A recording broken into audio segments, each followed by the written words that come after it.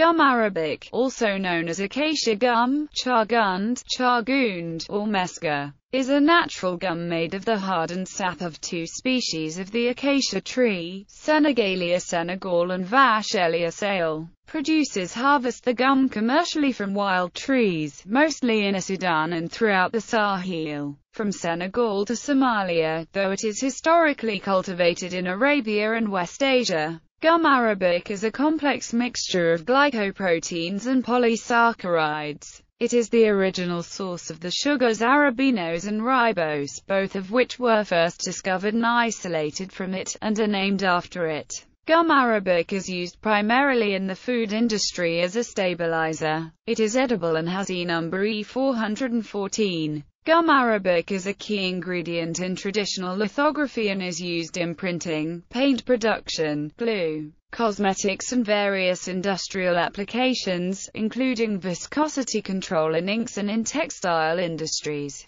Though less expensive materials compete with it for many of these roles. While gum arabic is now produced mostly throughout the African Sahel, it is still harvested and used in the Middle East. For example, Arab populations use the natural gum to make a chilled, sweetened, and flavored gelato-like dessert. Usage. Gum arabic's mixture of polysaccharides and glycoproteins gives it the properties of a glue-in binder that is edible by humans. Other substances have replaced it where toxicity is not an issue, as the proportions of the various chemicals in gum arabic vary widely and make it unpredictable. Still, it remains an important ingredient in soft drink syrups, hard, gummy candies such as gumdrops, marshmallows, M&M's chocolate candies, and edible glitter, a popular modern cake decorating staple. For artists, it is the traditional binder in watercolor paint, in photography for gum printing, and it is used as a binder in pyrotechnic compositions. Pharmaceutical drugs and cosmetics also use the gum as a binder, emulsifying agent, and a suspending or viscosity increasing agent. Winemakers have used gum arabic as a wine fining agent. It is an important ingredient in shoe polish, and can be used in making homemade incense cones. It is also used as a lickable adhesive, for example on postage stamps, envelopes, and cigarette papers. Lithographic printers employ it to keep the non-image areas of the plate receptive to water. This treatment also helps to stop oxidation of aluminium printing plates in the interval between processing of the plate and its use on a printing press. Food also called acacia after the original source. Gum arabic is used as an emulsifier and a thickening agent in icing, fillings, chewing gum and other confectionery treats. Painting and art. Gum arabic is used as a binder for watercolor painting because it dissolves easily in water. Pigment of any color is suspended within the acacia gum in varying amounts, resulting in watercolor paint. Water acts as a vehicle or a diluent to thin the watercolor paint and helps to transfer the paint to a surface such as paper. When all moisture evaporates, the acacia gum binds the pigment to the paper surface. After the water evaporates, the acacia gum in the paint film increases luminosity and helps prevent the colors from lightening. Gum arabic allows more precise control over washes, because it prevents them from flowing or bleeding beyond the brush stroke. In addition, acacia gum slows evaporation of water, giving slightly longer working time. The addition of a little gum arabic to watercolor pigment in water allows for easier lifting of pigment from paper and thus can be a useful tool when lifting out color when painting in watercolor. Ceramics. Gum arabic has a long history as additives to ceramic glazes. It acts as a binder, helping the glaze adhere to the clay before it is fired, thereby minimizing damage by handling during the manufacture of the piece. As a secondary effect, it also acts as a deflocculant, increasing the fluidity of the glaze mixture but also making it more likely to sediment out into a hard cake if not used for a while. The gum is normally made up into a solution in hot water, and then added to the glaze solution after any ball milling in concentrations from 0.02% to 3% of gum arabic to the dry weight of the glaze. On firing, the gum burns out at a low temperature, leaving no residues in the glaze. More recently, particularly in commercial manufacturing, gum arabic is often replaced by more refined and consistent alternatives, such as a CMC. Photography. The historical photography process of gum bichromate photography uses gum arabic mixed with ammonium or potassium dichromate and pigment to create a colored photographic emulsion that becomes relatively insoluble in water upon exposure to ultraviolet light. In the final print, the acacia gum permanently binds the pigments onto the paper. Printmaking. Gum arabic is also used to protect and etch an image in lithographic processes, both from traditional stones and aluminum plates.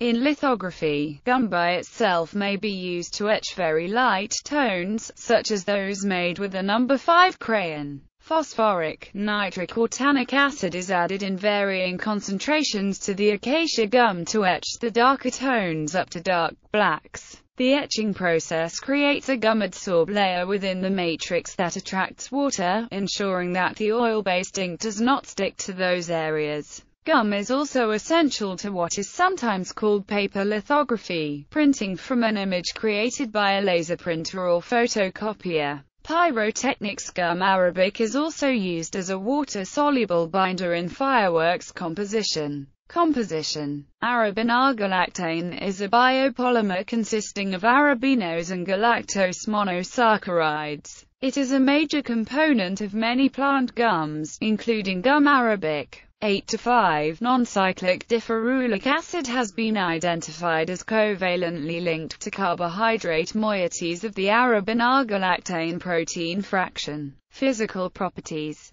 Effect on surface tension in liquids. Acacia gum reduces the surface tension of liquids, which leads to increased foaming in carbonated beverages. This can be exploited in what is known as a Diet Coke and Mentos eruption. Production. While acacia gum has been harvested in Arabia, Sudan, and West Asia since antiquity, sub-Saharan acacia gum has a long history as a prized export.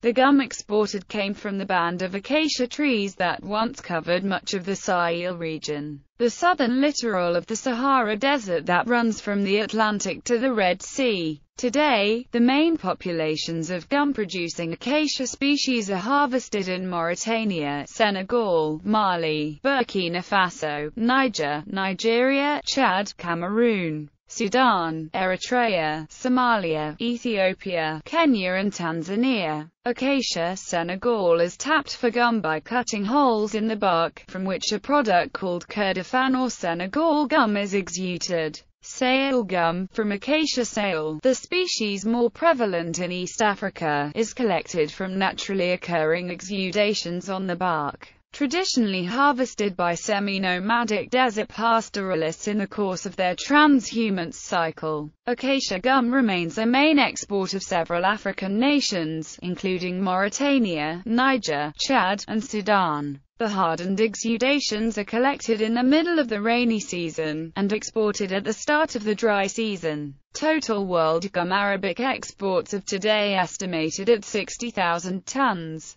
Having recovered from 1987 to 1989 and 2003 to 2005 crises caused by the destruction of trees by the desert locust, Sudan, Chad, and Nigeria, which in 2007 together produced 95% of world exports, have been in discussions to create a producers' cartel. Political aspects. West Africa. In 1445, Prince Henry the Navigator set up a trading post on Arguin Island, which acquired acacia gum and slaves for Portugal. With the merger of the Portuguese and Spanish crowns in 1580, the Spaniards became the dominant influence along the coast. In 1638, however, they were replaced by the Dutch, who were the first to begin exploiting the acacia gum trade, produced by the acacia trees of Trarza and Bracknell, and used in textile pattern printing. This acacia gum was considered superior to that previously obtained in Arabia.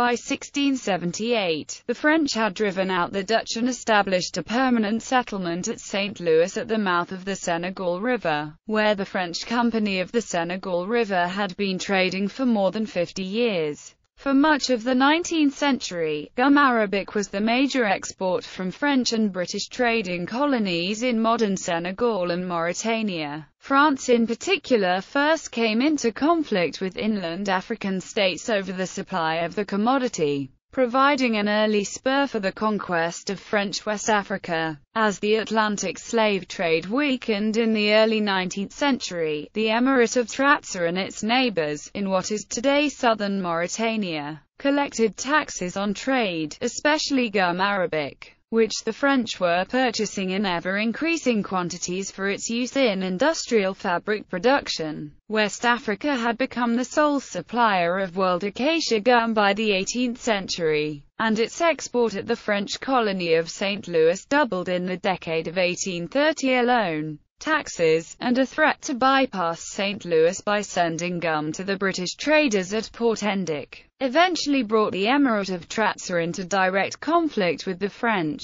In the 1820s, the French launched the Franco-Trazan War of 1825. The new emir, Muhammad al-Habib, had signed an agreement with the Valo Kingdom, directly to the south of the river. In return for an end to raids in Valo territory, the emir took the heiress of Valo as a bride. The prospect that Traza might inherit control of both banks of the Senegal struck at the security of French traders, and the French responded by sending a large expeditionary force that crushed Muhammad's army. The war incited the French to expand to the north of the Senegal River for the first time, heralding French direct involvement in the interior of West Africa. Africa continued to export gum arabic in large quantities, from the Sahel areas of French West Africa and French Equatorial Africa until these nations gained their independence in 1959–61. Sudan. Although from the 1950s to the early 1990s, Sudan accounted for roughly 80% of gum arabic production, today, that figure is under 50%. Hundreds of thousands of Sudanese are dependent on gum arabic for their livelihoods. It is, however, still the world's largest single producer, and the production of gum arabic is heavily controlled by the Sudanese government. The connection between Sudan and Osama bin Laden brought the otherwise innocuous gum to public consciousness in 2001. As an urban legend arose that bin Laden owned a significant fraction of the gum arabic production in Sudan, and therefore one should boycott products using it. This story took on somewhat significant proportions, mostly due to an article in the Daily Telegraph a few days after the 11th of September attacks, which echoed this claim. Eventually, the State Department issued a release stating that while Osama bin Laden had once had considerable holdings in Sudanese gum arabic production, he divested himself of these when he was expelled from Sudan in 1996. In a press conference held at the Washington Press Club on 30 May 2007, John Ukec Luth Ukec, Sudan's ambassador to the United States, threatened to stop exportation of gum arabic from his country if sanctions were imposed. The sanctions proposed by the United States were a political response from the United States to the alleged connection between the government of Sudan and the Janjaweed militia group. Ukec made his speech surrounded by Coca-Cola products, although the sodas use acacia gum as an emulsifier, as well. Ukec was quoted at the Washington press conference, "I want you to know that the gum arabic which runs all the soft drinks all over the world, including the United States, mainly 80% is imported from my country," which he said after raising a bottle of Coca-Cola. According to the Washington Post, a reporter then asked if Sudan was threatening to stop the export of gum arabic and bring down the Western world, to which Ukec replied, "I can stop that gum arabic and all of us will have lost this," and gestured to the Coke bottle. Grades. There are two main types of gum arabic used as hydrocolloids. Acacia, Senegal and Acacia Sale. Senegal grade is an emulsifier, much used in beverage emulsions. Sile grade is used in confectionery coatings and as a soluble dietary fiber.